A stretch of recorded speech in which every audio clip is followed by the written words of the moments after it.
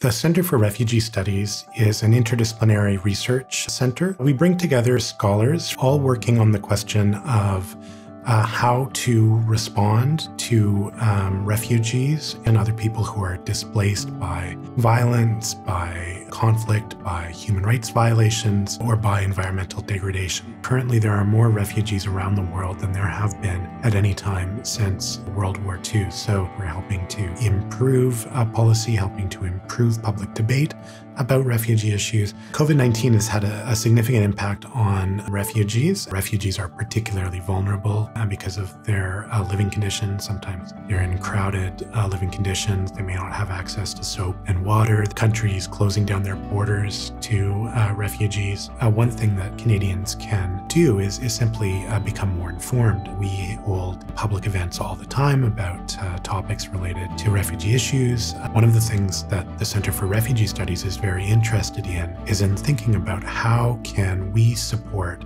refugee and other precarious legal status students, and how can we create greater access for these students to post-secondary education.